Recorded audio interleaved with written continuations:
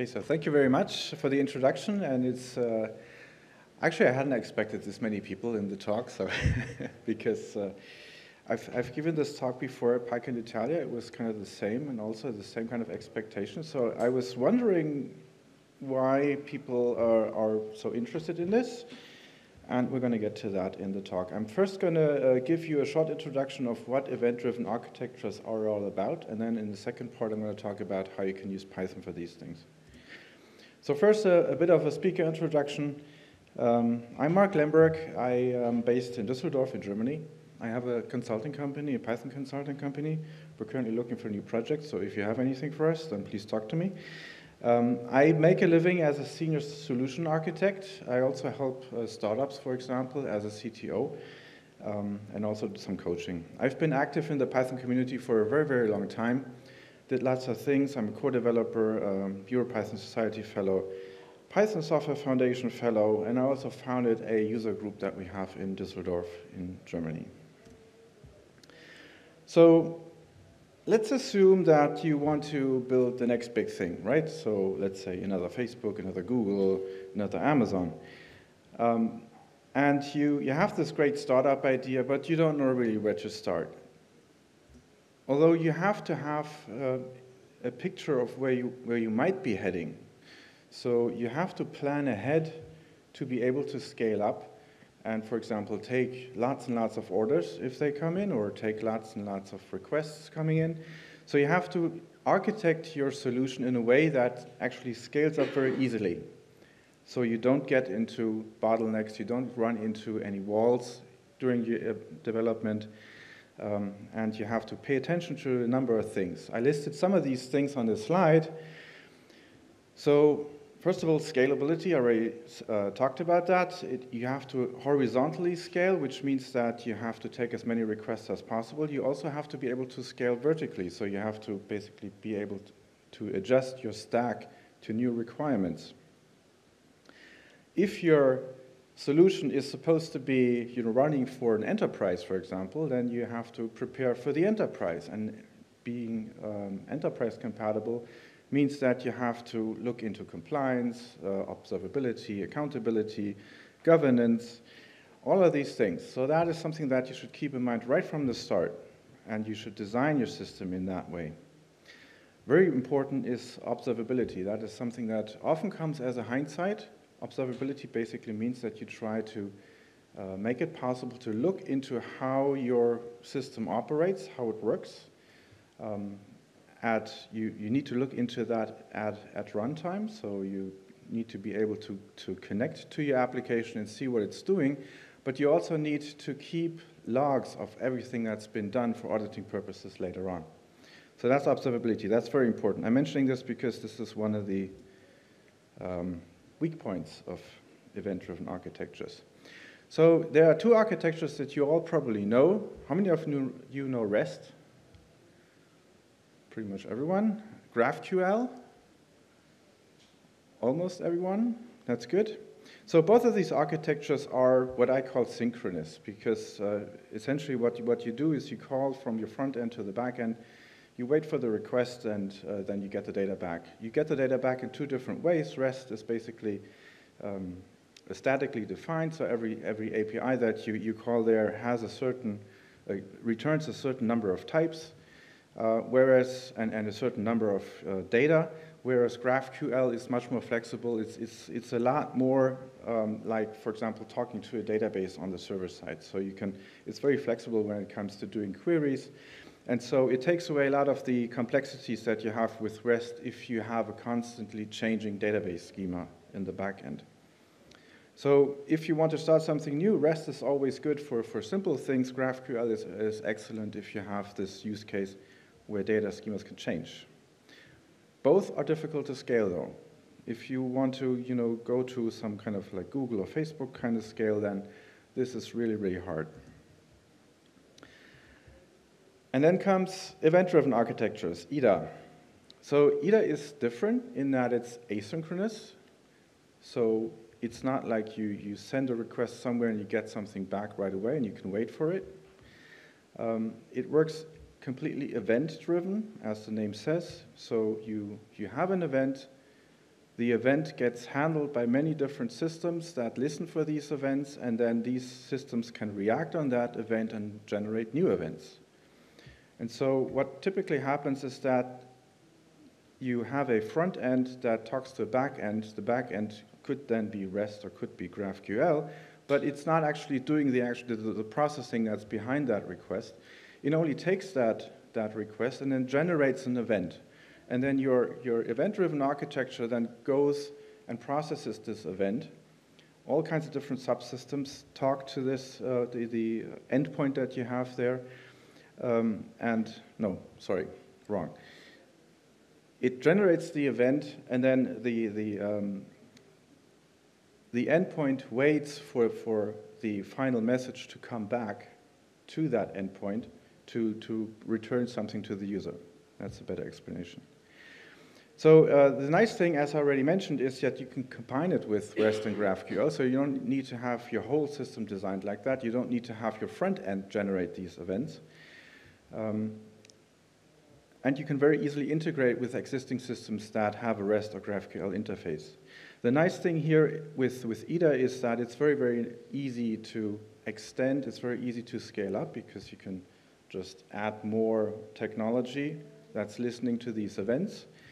It's also very easy to replace certain parts in your system because there's no tight coupling. It's all loosely coupled. So you just need to have or make sure that these new systems, they understand these events and react accordingly. It's actually a very old architecture. It was, well, at least that's the first time I heard it. It was in the 2000s. May actually be even older than that. And it was part of an architecture called SOA, Service-Oriented Architecture. That was a hot thing at that time. How many of you know event-driven architectures? Very few. So that's good. So I might actually tell you about something that's new. You may not be aware, but you're actually probably all using event-driven architectures as a user already. Because if you look at your OS, all the UI technology in your OS is actually event-driven. And if you're ordering on services like Amazon, then same thing. Everything is event-driven. So this slide shows the main concepts of event-driven architecture. So of course, everything has to communicate with each other. You have producers that produce events, and you have consumers that consume events. You typically have a broker in between those two so that you make sure that the communication actually works. And there are various ways of how these consumers can listen to events and how these producers can put events into the system. In order to make sure that everything gets handled properly, you typically organize the events and topics. And as I said, everything is fully asynchronous. So no one is waiting for anyone, and you can just have all the consumers just look on that topic and watch for new events, and then they can just take the events and process them and do something with them. So events are typically, in an actual implementation of the architecture, are typically implemented as messages. And the type of messages that you can expect is, for example, something happened, or a state change somewhere, or you can have initiate a command. This is very different from what you have in typical kind of these queue system structures, like, for example, if you use Apache Kafka, then typically what you do is you process data. You don't process things like commands, for example. You don't process or necessarily process things like a state change, but you just want to take data and you want to process it and then put it somewhere, maybe act on it. The messages themselves, they cannot be very large because you want to be very efficient. So you encode them, you typically also compress them.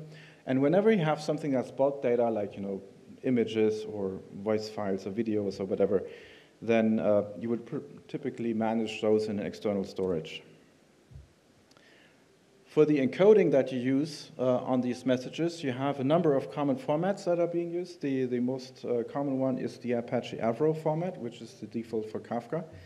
I'm going to explain what Kafka is a bit later. It's one of the brokers. But there can also be other types of messages. For example, you can have JSON. You need to make sure that everything is nicely typed and also ideally signed, because you want to make sure that your whole infrastructure internally is secure. And because you want to have traffic, not generate any bottlenecks, compression is also something that you can use to speed things up. Now, how do these messages go from one end to the other? So like I said, everything can be organized in topics, and then you have two different mechanisms of how to manage the distribution of these messages. A very popular one is a publish, subscribe, or pub/sub. How many of you know that one? Lots. Okay, so I don't have to go into details. That's great.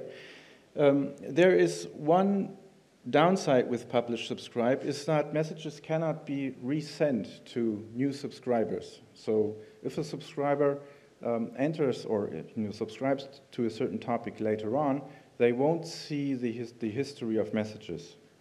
And that's something that a second type of distribution handles, which is called streaming. So in the streaming case, the broker actually stores or buffers messages for a certain amount of time. And so you can basically look back at messages that had already been sent earlier on.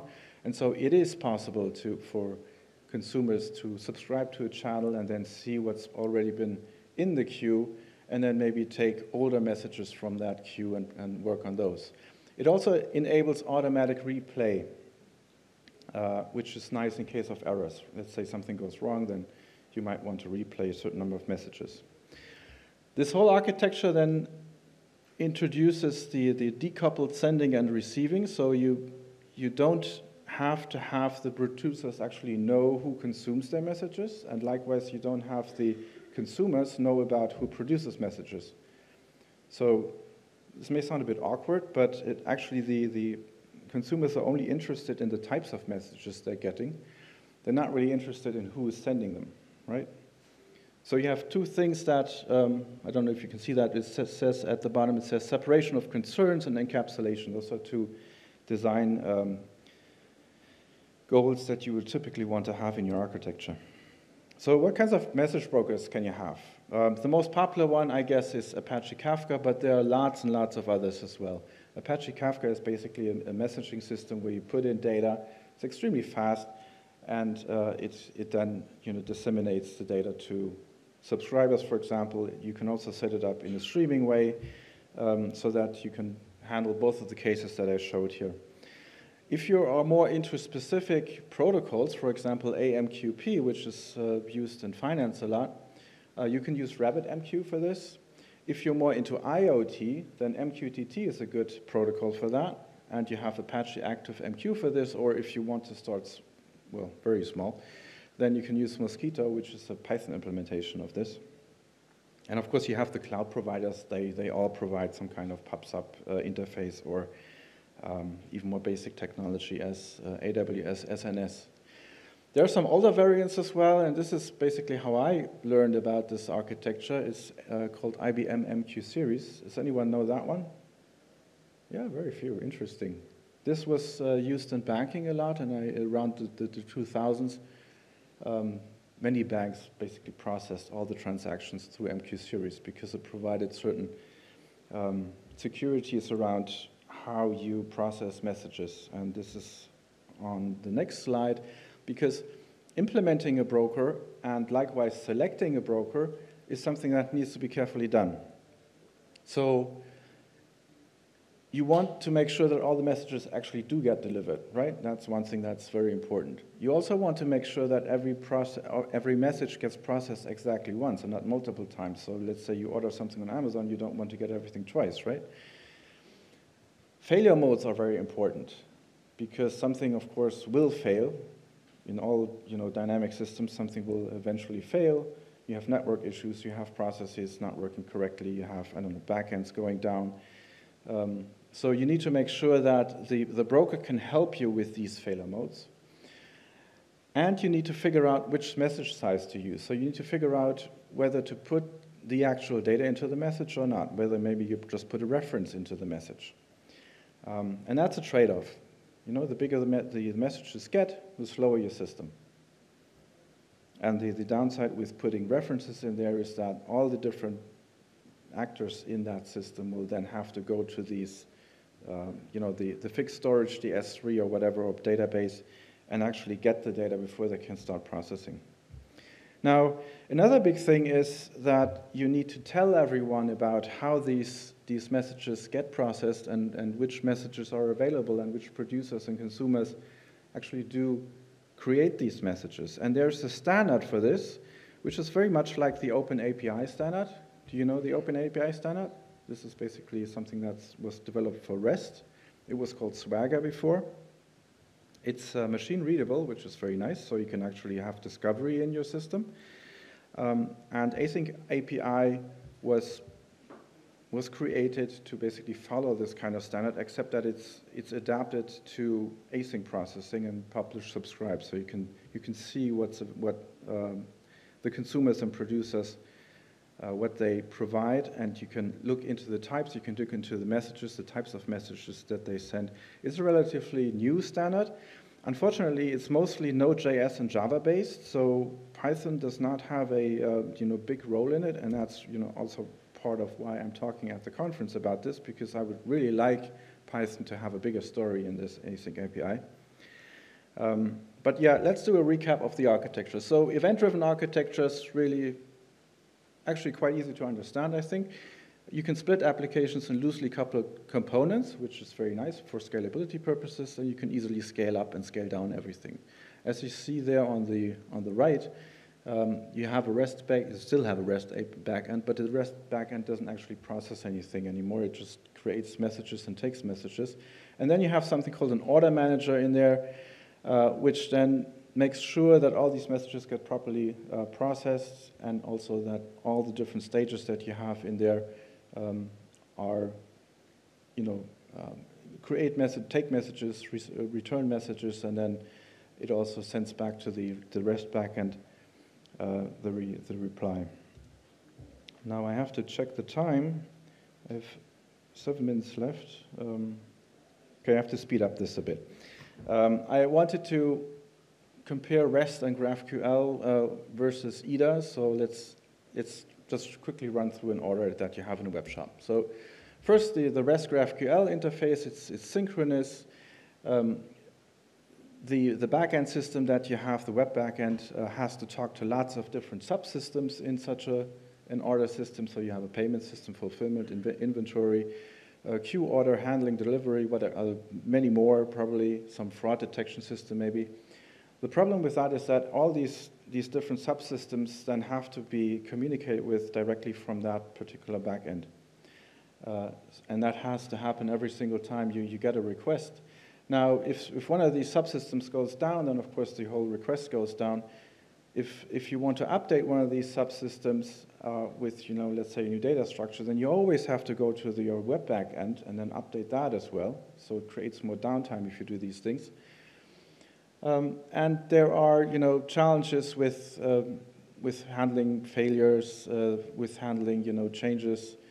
You have a single point of failure basically in your front end, and ideally you don't want that. So how does EDA work? EDA is more flexible in this respect.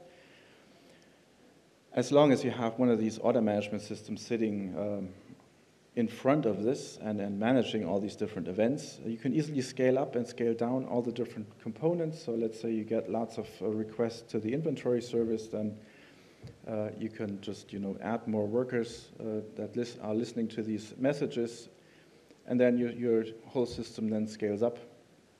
Code management is also distributed, so you can make changes to the different parts in your system without actually affecting the web shop. And that's very nice because you can also handle upgrades much easier. You just, you put up new workers that have the new code, and then you slowly shut down the existing workers that are still working. And so everything is nice. There are some challenges, of course. I mean, every architecture, every system has some downsides, right? So one of the big downsides, as I mentioned early on, is the debugging of these systems, because everything is dynamic. Everything can happen at undetermined times, and without necessarily keeping the same order. You have to, make sure that everything gets logged properly, you have to ideally have a central log server that takes all these logs so that you can reconstruct processing later on for debugging purposes. And there's another thing that's the organizational challenges. Because everything is decoupled, it's very likely that in a larger organization, you will also have different teams working on these things. And so you need to make sure that the organization communication is working properly. An async API is something that really helps with this because it documents how things work, what the different services expect, what they send, and it makes it much easier to communicate things. So second part, and that has to be really quick. Unfortunately, there's also not too much I can tell you about this, except that Python async support is absolutely fantastic for pub/sub kind of interfaces. And I'm really glad that we have this now in Python.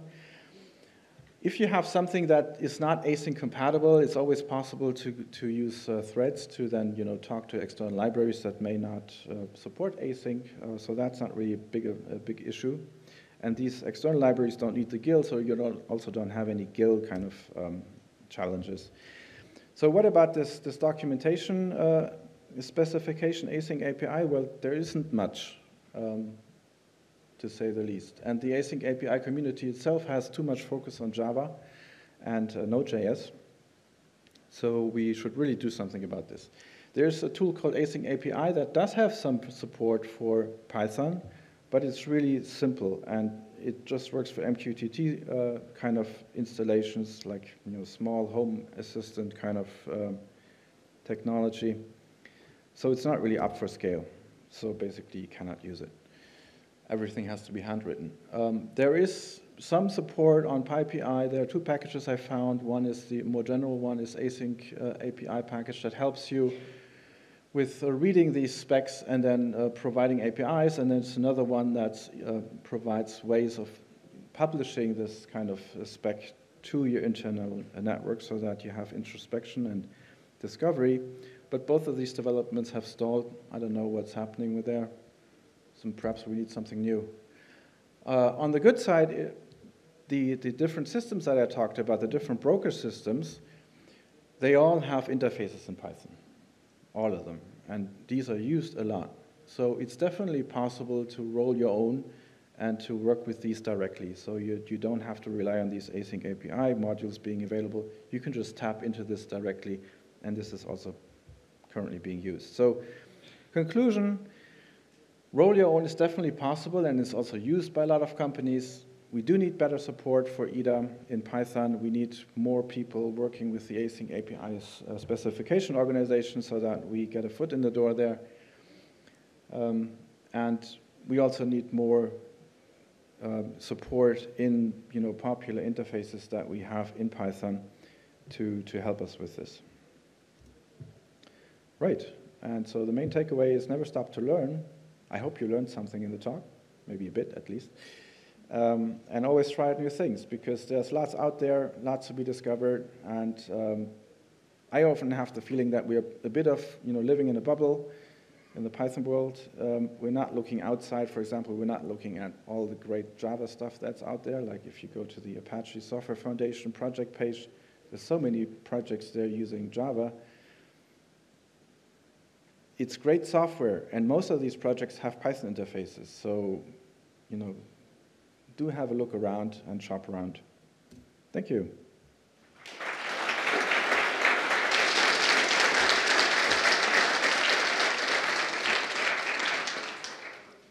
Any questions? We have time for questions, and can we please line up here for questions, please?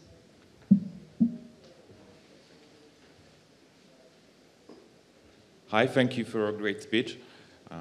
What I always struggling with that kind of architecture is that UI usually is not asynchronous but synchronous. And let's say that case when you make an order, for example, in Amazon. So what you should return to the user, because you put an order, but you don't know it's going to happen or not, because there are a lot of events happening in the background. So I cannot just tell the user that the user was placed because I'm not sure about it. So how to solve these kind of situations on the UI part, actually? So on the UI part, typically what you can do is you can show that something is being processed. If you, for example, go to one of these shops like Amazon, for example, or Zalando or whatever, the processing typically happens so fast that you don't, as a user, you don't really notice that something is going on in the back end, which is actually asynchronous, but it happens so fast so it appears to be synchronous.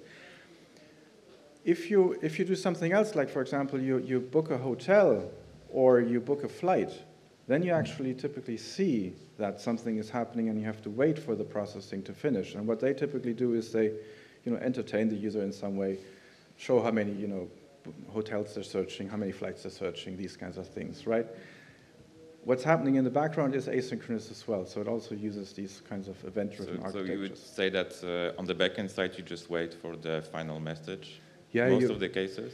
For very long-running things, like for example, in finance, you often have, I'm working a lot in finance. In finance, you have lots of reporting batch jobs that are run, and they usually take hours, right? So in that case, what you do is you notify the user by sending an email or a message to Slack or whatever to then pick up the request, the report.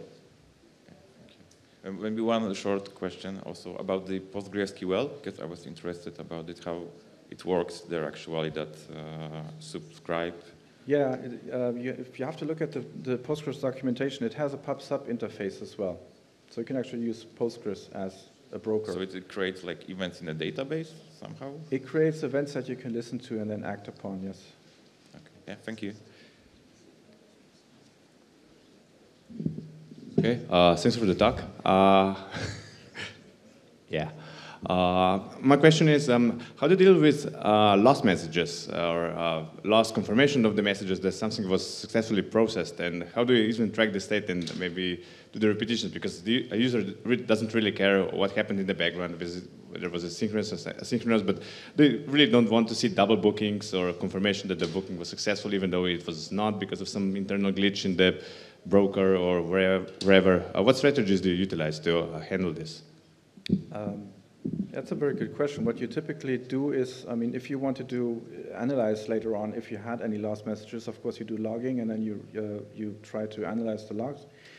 If you want to inform the user about, a process not really working out, then if you have like an order system, you can use this order manager to then inform the user about a problem in the system. And you can also have an order manager roll back that transaction so that you don't have any double bookings. Unfortunately, this doesn't always work.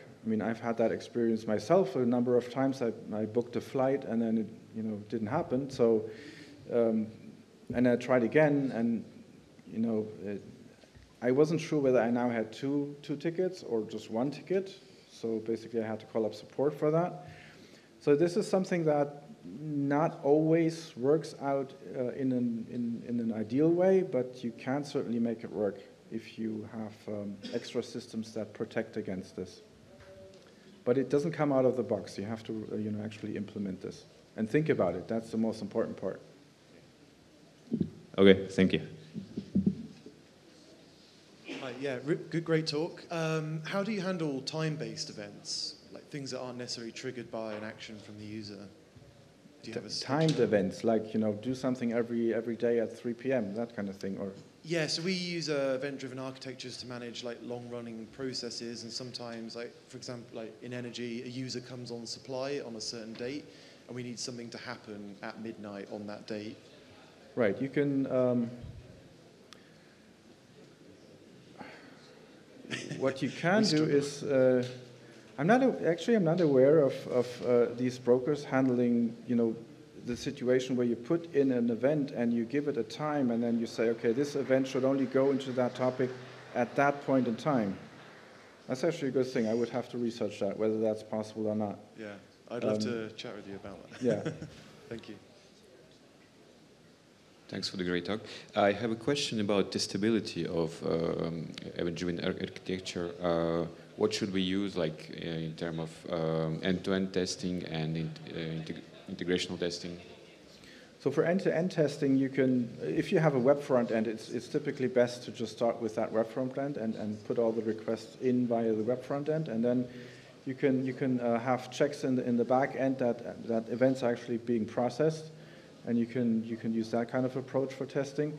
I would always recommend to do the testing both end to end, so both using the web front end all the way to what happens in the back ends, where you check whether something actually got triggered, but also have full testing, of course, in each component that you have in your architecture, right? So a good way to start with this, for example, is to basically to start writing tests from the top level, so basically going in from the web, and also from the bottom level, where you basically make sure that all the different low-level operations that you have in your components work. All right. That's it for all the event-driven questions. Let's thank Marc-André again, and he will be available offline to chat. Right. Thank you.